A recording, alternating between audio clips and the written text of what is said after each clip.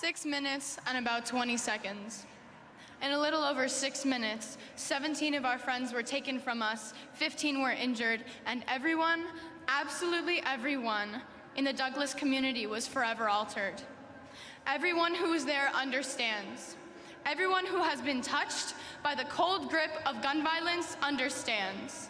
For us, long, tearful, chaotic hours in the scorching afternoon sun were spent not knowing.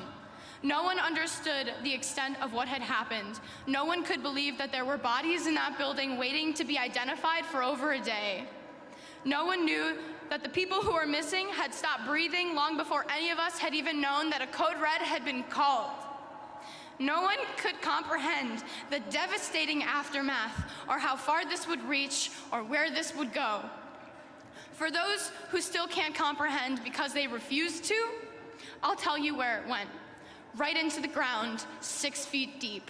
6 minutes and 20 seconds with an AR-15, and my friend Carmen would never complain to me about piano practice.